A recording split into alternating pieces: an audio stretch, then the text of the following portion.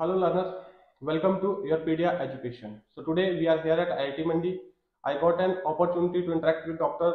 IIT Mandi, who is Dean Student of IIT Mandi and Associate Professor in School of Computing and Electrical Engineering. So, sir, thanks first of all sparing few minutes from your busy life. I must say thank to you because I can talk to you and I can promote different activities at IIT Mandi. So this video is going to be quite informative and helpful, especially for those students who have written GATE 2023 and they're going to decide their academic in this academic 2023 for their MTech courses, for their PhD courses and for their MS courses. So in this video, I will discuss with Dr. Hitesh why one should go with the IIT Mandi VLSI, what is course structure of IIT Mandi VLSI and what are the internship opportunities. There are a lot to discuss with Dr. Hitesh in this video. So sir, before we proceed ahead, introduce your academic journey and your current research area with our viewers so that they can relate more with you. So basically, I work in CMOS analog IC design. Prior to this, I also had industrial experience at ST Microelectronics, and I also was postdoctoral fellow at University of Milan. So my work is variety of things where I work for not only for the application of mobile, however I am also working for application of space and biomedical imaging applications, which are actually commonly known as radiation hardened circuit. But on an average, it is starting with circuit design, its simulation, rigorous level of cross corner and other simulations, mathematics, and chip tap out. And later on, after the chip is received, we are testing it in IIT Mandi. So all these things are categorized in my expertise. That's quite impressive, sir. Sir, when we talk about MTech specialization, what I believe, laboratory or labs played very important role in the academic journey of any student because they give them opportunity to get experience and hands-on on the experimental thing. So you told me, and I got to know this that you are the one of the main person or founding member of VLSI branch of this IIT Mandi, which was started in 2016 way back.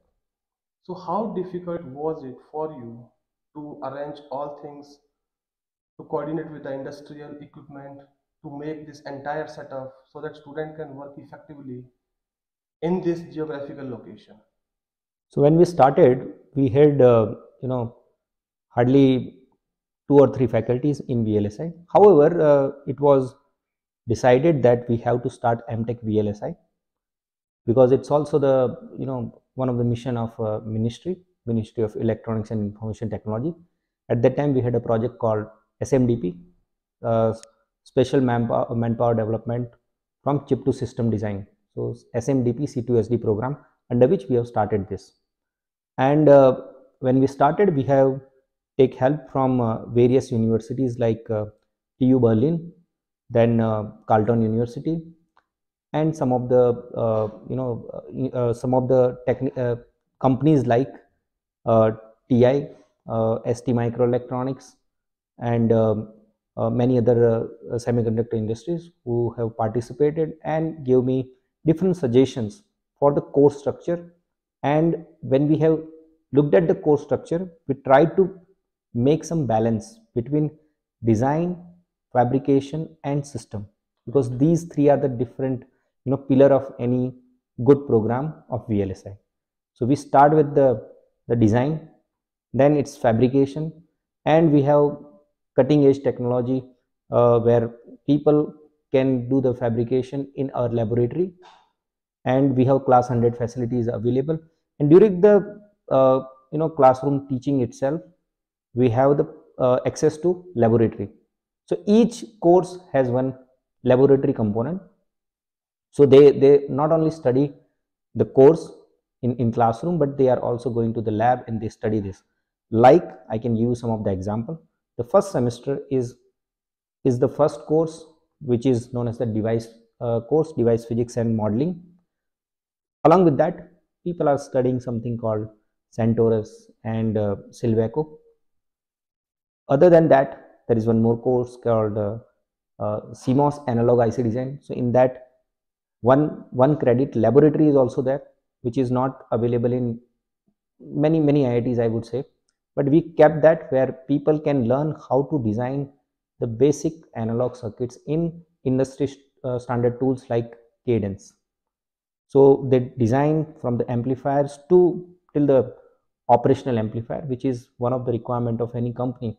When they will say that I know op amp, look, it's a start point, I would say. So if you know op amp, how to design it in Cadence, then you can claim that you know something about analog. So that we are doing.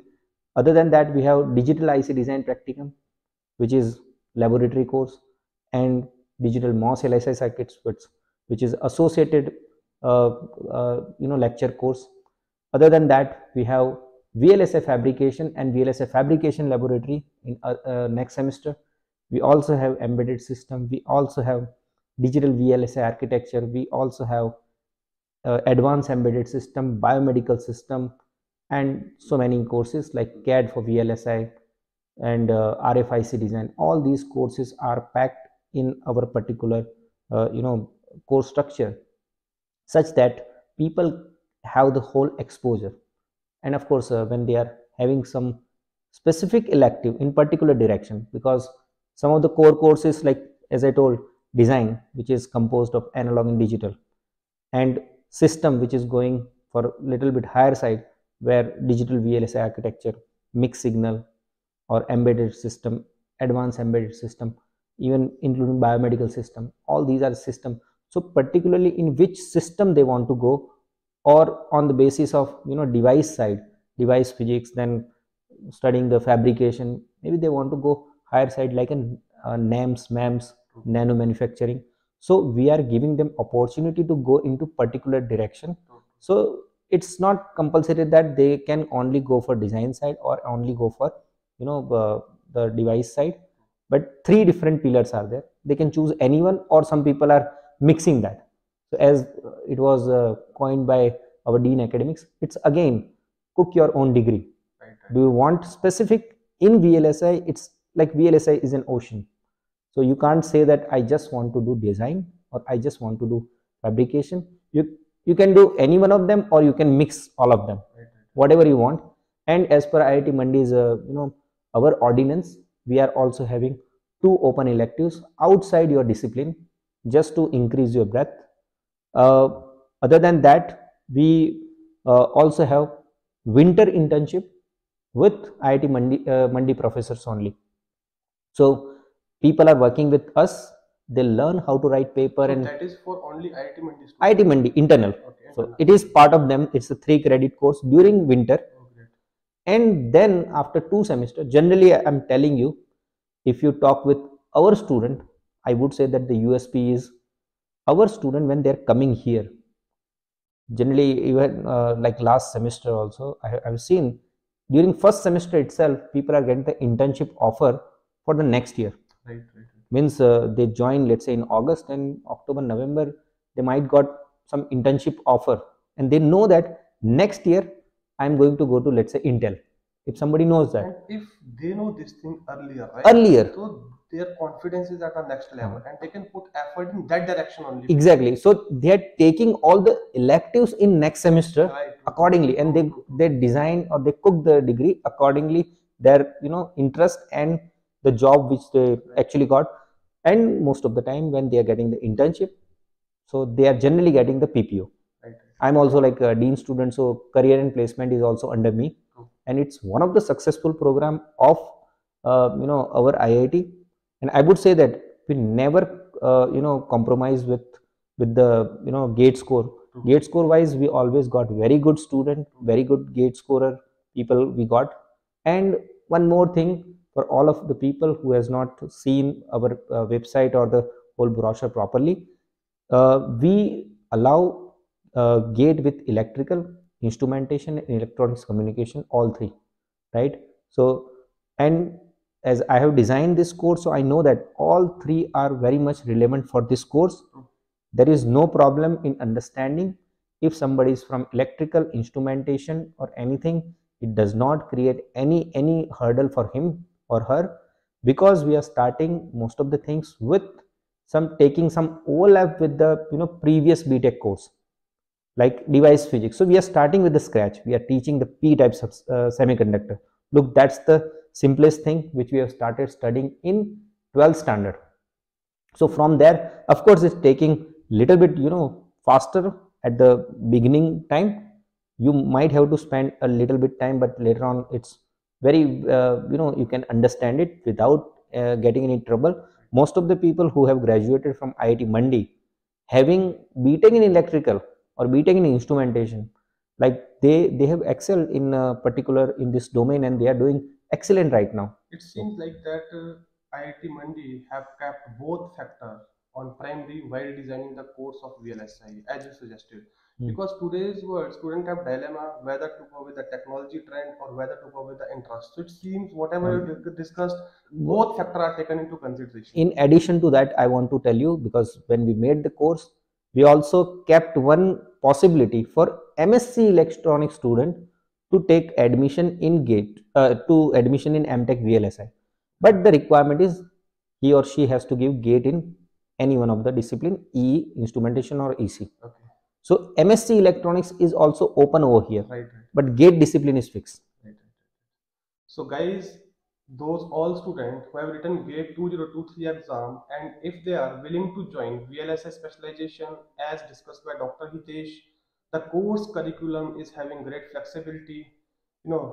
All the technology trends and interest is being taken into consideration while designing and alongside the laboratory. So Dr. Hitesh, coming to laboratory in IIT Mandi, I visited one lab, C4D FED. So that is one of the milestone of IIT Mandi. So can you speak a bit about that, please? So C4D FED is the cutting edge technology, and it's at par with rest of the world, I would say, not only with the country. Right? It's for device fabrication facility. We are giving exposure to our second semester student in MTech VLSI to design their own transistor in the laboratory. So they are learning at the beginning. This is one thing, and this has class 100 facility. It is categorized under class 100, and of course after learning this, they can actually use this knowledge for their MTech their MTech project and thesis also, right? Thesis also, and of course if they want to go for PhD later on, they can go with that. So that's now coming to one mostly asked question. So IIT Mandi is doing really great. But students have made one differentiation that old IIT and new IIT. These are the two terms coined by the student. So what is your take on this? Most of the time students ask this question, sir, whether it's advisable to join new IIT. I'm not talking specifically about IIT Mandi. I'm talking about old IIT and new IIT. So their prime factor is always the placement. So placement wise, we are very good. There is no doubt about it. You can see our statistics. You will see everywhere good companies like Cadence, Synopsys, ST Microelectronics, Mentor Graphics, everywhere, including my own PhD students got on campus placement. Great. Like companies like one of them is in Intel, one is in Siemens, one is in Synopsys, one is in Green Semi, and one of is like professor in NIT Hamirpur also. But you can see, like, out of my 5 graduated students, 4 got PhD. Right? PhD. I'm talking about PhD. If PhD are getting on-campus job, then there are lots of opportunities for BTech and MTech. Right? So this is good thing over here, and I would say that there is nothing like old and new IIT. Understand? Actually, new IIT has new professors which are with more energy and more hands-on experience right now. As somebody is young, I would say that he has more connection with the new updated thing. Right? If you frankly speaking, if you ask me and my nephew is hardly like 15-year-old. He knows better mobile usage than myself, because he has all the hands on, well aware of the technology, whereas myself is not. So same is true for, maybe I would say that old is gold, but still new is not completely useless. Ultimately, it depends upon the platform is providing you everything, right? Correct. So it depends upon your capability, what you're doing by going there, right? If you're going to IIT just for the sake of the IIT tag, then the things will not work for you. Correct. Right? You need to work there, you need to make yourself industry ready, you need to prepare skill, and which IIT Mandi professor are doing really great in that, right? So next question is, these placements are full-time or internship? It's both. So we have, we have possibility to have 1 year internship in company. Right. So, and later on they can go for PP or whatever. So this is all students can go for internship? All students can go for internship if they are getting. Right. So before COVID, we had 30 students, all 30 got internship, and later on they went for different companies. So that way we are getting good opportunities, and they are getting what they are looking for. So I'm not saying that everybody are looking only for job. So some people in that session itself, they left the job and they went for PhD also. Right. But yeah, we are trying to provide what they are looking for. And I would say that in addition to everything, what we are providing is the vocational training ready for industry. We are teaching them cadence, synopsis, Verilog, Verilog A, Verilog, VHDL. We are teaching them, I would say, embedded, FPGA, ARM processor. All these things are part of our core curriculum, and of course the fabrication of the transistor. This makes them ready for the industry. So you might not realize at the beginning, but when you are meeting yourself after 1 year, you will definitely see that you are competing maybe older IIT students, or sometimes you feel that you are better than them. Now coming to as we know, electrical students apply showers. So what I have observed, and you also Okay, we need a some communication students have studied the prerequisite topics in very detail. together. Instrumentation might be they don't have that much really good handle over the device physics or solid state device. So how much difficult is it for the student to transition to suffer that transition, to make balance with that transition, that first time he's going to study those subjects? What's your take on this? Actually, of course, they need to practice a bit, but I would say that it is not so much difficult because it is starting from zero only. But if you want to study yourself after after getting the your GATE examination is over, maybe you can prepare a bit about maybe device physics, let's say. But those people who joined IIT Mandi in previous years, I haven't found anyone who was getting too much difficulty. Even I found even electricals are getting better grades than electronics. It's all about your interest, right? How much effort you're putting? Yeah. And effort comes with interest, right? Correct. So as you told, you have already made so much courses for the so when student is going from BTech to MTech, so there is a transition, be it in terms of the level of difficulty, be it in terms of the teaching style. So students have these 3 to 4 months from April to July or mid of August when the session will be started. So if you want to taste the flavor of MTech courses, and what kind of teaching you will get in IIT Mandi, especially in VLSI. So what you will suggest them and what they should follow as of now? So I would suggest, if you want to see exactly what is going on in IIT Mandi, so all the courses related to analog and digital side, I kept it online on my YouTube channel. So like analog course, so CMOS analog IC design, digital MOS LSI circuits, op-amp design. So this is MOS based circuits. It's not op-amp means the normal BTech op-amp. Everything is with respect to MOS. You have to go inside and mixed signal VLSI design. So all these courses I kept it over there. So before joining this IIT, if they can study this, then of course they should get better. So can you mention your YouTube channel name also? It's on my name, Hitesh Rimali. So definitely right? we will put the link in the description of this video also. So as discussed by Dr. Hitesh, you can address his YouTube channel and you can find the different courses which Dr. Hitesh had made it there, right? So next, concluding this session, it seems there is a lot to look forward to, but we need to wrap up it. So finally, what you want to guide our viewer that while taking admission in this academic session, why they should also consider IIT Mandi at the primary or at the top, and what is so special about the IIT Mandi VLSI? Look, as I told you at the beginning, I would like to just summarize in short way. Our VLSI is not only the course-based program, it's everything hands-on, and all the design we are doing it on industry standard tools and cutting edge technologies like class 100 classroom, class 100 fabrication facility. So we are doing all these things. This is the most important part, and this makes us little bit different from others because they were going with the traditional way, and we design this, understand, we design this with the help of the industry. And what they asked me to design it, I designed it. I am training my students and they are ready to go over there. Right. Thank you so much, sir. Thanks for your valuable insight and rich experiences. Definitely it will help our viewers. Thanks a lot. रह गया question ना, बोलो बोलो। Okay, एक question ये रह गया ना कि कौन से कोर्सेज उनको आने चाहिए, प्री रिक्विजिट। वो आपने बता दिया था ना, ईडीसी सॉलिड स्टेट वाला। नहीं, वो कहाँ हुआ, वो नहीं बोला ना। पूछना एक डाल दो, वो हो जाए, मैं फट से आगे एडजस्ट हो जाएगा। ओके, प्री रिक्विजिट कोर्सेज कौन कौन से आने चाहिए। Okay, can you start?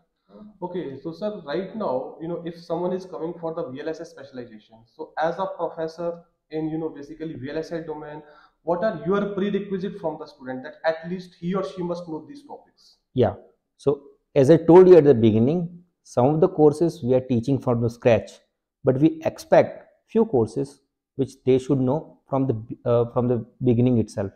So they are not going to be taught over here, right, because they are exclusively in BTech. Those courses are signals and system, digital electronics, mainly like Maurice Mano, that book. Then a bit about analog, right, with BJT circuits majorly, right. Then a bit about mathematics, mainly like integration, linear algebra, all these things, right. And a bit about device if they know. If they do not know device, do not worry, because we are teaching device from scratch. However, other courses are not going from scratch. They are the supporting courses for other courses. Right. This is what I want to say.